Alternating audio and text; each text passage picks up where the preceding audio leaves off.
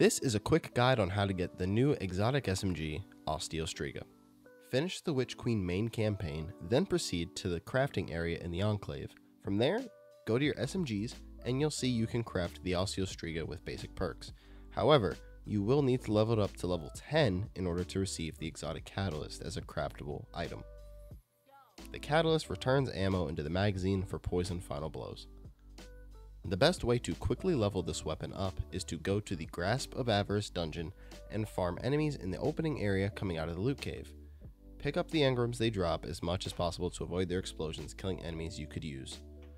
I averaged around 75 to 100 kills a minute, which is 2,250 to 3,000 kills in half an hour.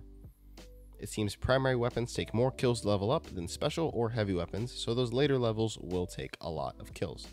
If you are a free-to-play player or do not own the 30th anniversary, go to Altars of Sorrow on the Moon. I found that is a good enough substitute. I hope you all did enjoy this video, and if you found it useful, please be sure to drop a like and subscribe for more Destiny 2 content. Have a wonderful day.